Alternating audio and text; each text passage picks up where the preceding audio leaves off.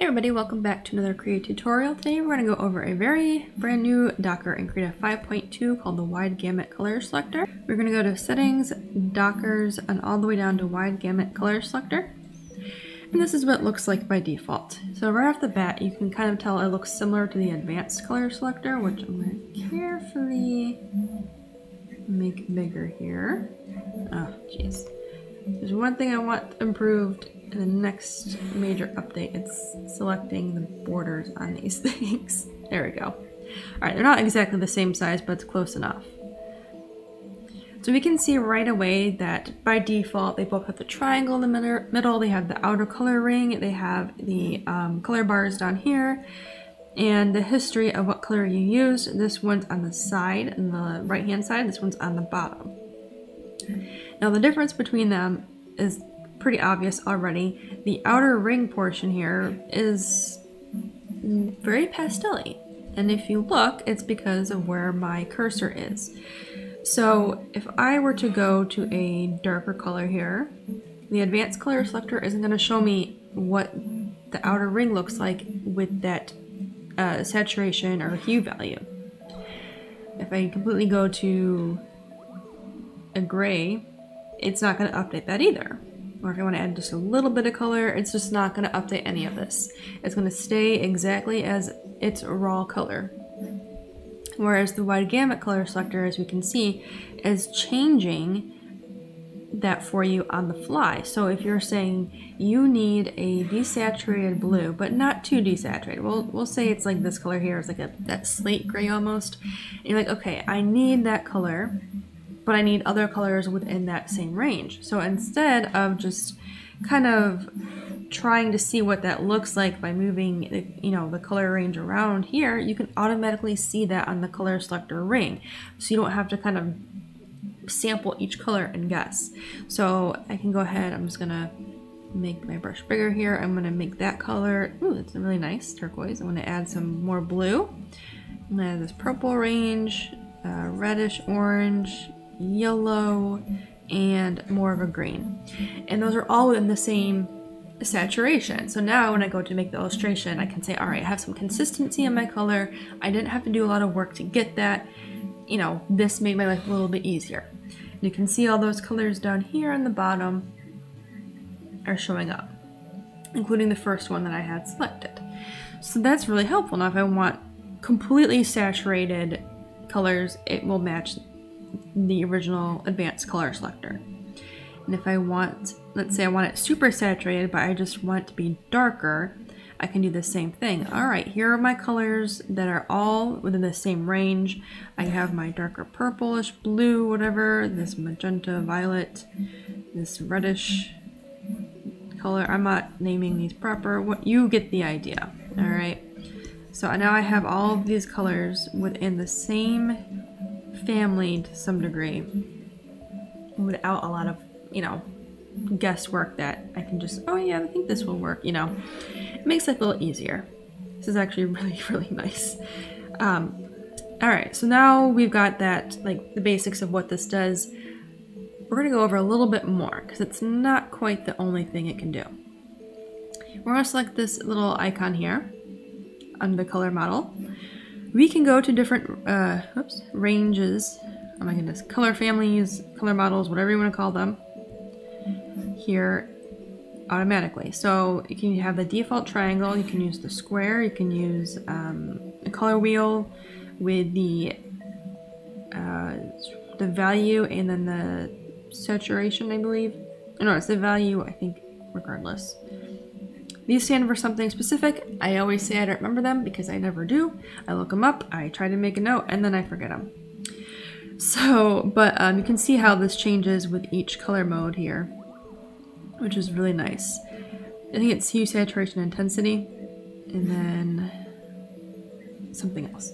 But depending on what you're doing and what you're using and your personal preferences, this is pretty helpful. Now we can edit this even further by going to Configure, and we have a ton of options. And because we have so many options, this is going to be split into two videos because this is a lot to go over. The main thing I want to focus on for this video is the color selector. So we have a hue ring appearance, and that is this outer ring right here. Right now it is dynamic. We can also do static. I'm gonna hit OK. So now it's static. It's the default. It's not really gonna change. Make sure I'm on the right mode here. So this is gonna match the original advanced color selector, and no matter what I do, this is not going to change the look of the outer ring. It's static. It's stuck there. All right. And what we were using before was the dynamic one, where we changed the saturation, the value, and all that good stuff for the color, and it would respond. And the third option is a static edge.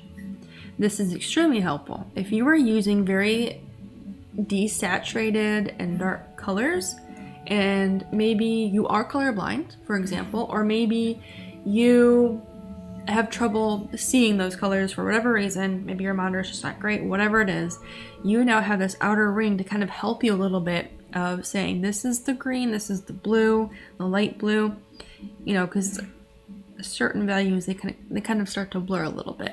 So if you want a pure red, you can go here and say, okay, this is the pure red area. Or if you want to add a little bit of orange, it's just an extra color guide for you. And it looks really cool. And then again, we can go down here to change the color mode or color model. Another thing we can do is change the appearance of this. So we have a blue bar on the top. So when we select something, you can see which one is selected. And you can change it here by hitting OK. If you notice, not all of those are in here either. So if we go back to configure, we want to go to, here we go, general, and go to the favorite selector layouts. So you can see these are the default ones that we're showing before. They all have that blue line on the top. These are selected as favorites. So let's say you don't like this one here and you prefer this one. You can hit OK. Go back to our color models, and now that's going to show up for each option. And that's pretty nice. So if you prefer this option here, you can have that selected for each of these color models. And it's really nice because, I mean, I think this would work better, in my opinion, because you can see what color ranges are available and what aren't, especially this one, but that's just me. All right, if we go back here to configure, we have more options here under pop-ups, general, shade selector, and color patches. I'm going to just briefly go over the color patches just because that is quick and easy, and then the rest we will go over in another video just to keep this a little short. We're already at 10 minutes recording time, or around there. So the color patches are these patches down here on the bottom of the Docker. So we have color history and colors from image. So right now we only have one row for each. I'm just going to leave it and hit OK. So color from image, we're going to hit refresh. This is just going to gather a bunch of ranges of the colors that we were using. So we have this lovely violet color. You can see it doesn't really exist. I'm actually going to zoom in here so we can see. It's a little different than this violet that I use. It's kind of pulling from what I used and giving me new color ranges. So you can see I have one row for that as well. So we're gonna go back to configure and go back to color patches. We can add 2 rows if we want. Hit OK. And now we have 2 rows automatically. So if you want, obviously when you do have your illustrations, you're going to use way more colors than just like 8 of them. So it's nice to have as many visible colors as possible, especially if you want to go back and reuse one, which I have done many a time over here in the advanced color selector. I'm like, all right, I needed that blue again. I go back, select it, and I use it again. So it's really nice to make sure you have this. And the ability to change the number of rows is nice. Some people prefer just 1 row if it gets too much to like visually, and some people prefer all the rows. Now we can change the size of them. So we're gonna take this 25, 25, and we're gonna hit OK. So now we have nice big color blocks. And this is really helpful. I believe this should be usable on your not mobile devices, but the Android devices. So if you just need to see it a little easier, you can go ahead and change that size. And then we're going to change the patches for the colors from image. We're going to make that 35 just so we can see. Okay, and that's bigger. Perfect. We can also change how many patches are visible. So if we only want 20 visible at any given time, eventually that last color that we used, like let's say you use 50 colors, only the last 20 are going to show, which is normal. The same thing happened with the advanced color selector. Only so many colors were available. And eventually, once you went past the point of no return for how many colors you're using, the first color you used in that image would be gone. And now we have a clear button too. Nope, we don't want to auto update that. So we're gonna hit OK. We can delete all those, which is nice. So if you're like, all right, none of those colors work, get rid of them, we can delete them. And put that back. Actually, I'm gonna leave that on because it's actually pretty helpful. Especially when you are in Krita and you're going through different files. I do that a lot. So if I'm working on one file and I go to the next one, I don't want that color history there anymore because those colors no longer are useful to me in this different illustration altogether. We can auto update, so let's say we add some colors here. Alright, so auto update should be able to work, but for some reason it's not letting me keep it selected. So we're just I'm gonna research that and update that in the next video. That's very strange. I could have sworn it was working before, but not sure what happened. Alright, so we can also change the orientation of this. We can do vertical, where it's back on the right hand side of the Docker, kind of like it was before. And in my personal opinion, I would rather have just the color history there and have the mixed colors or colors from image down here. Okay, so I have a ton of colors here. It looks like a nice, beautiful mess. Looks like a nice checkerboard. We're going to go back to the configure. So I'm going to show you what this does. Color patches, we have a long orientation, laterally, or hit OK. You can see that this changes how it looks. So if I erase a big chunk here, and I go back to my brush tool, I pick this color, we'll change it a little bit. Watch how the color updates.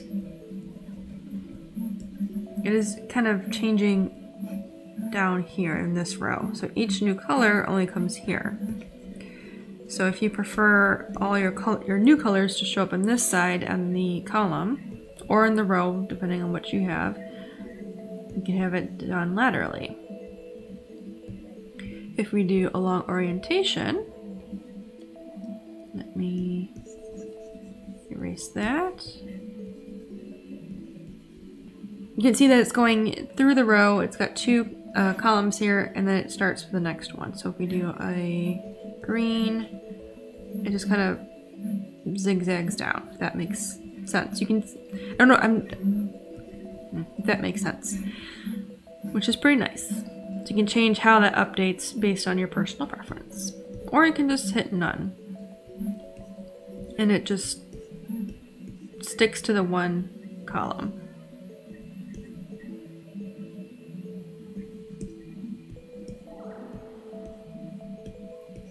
But what's interesting is it's just kind of updating this square and then it just gets mixed up. So it's all based on what you prefer.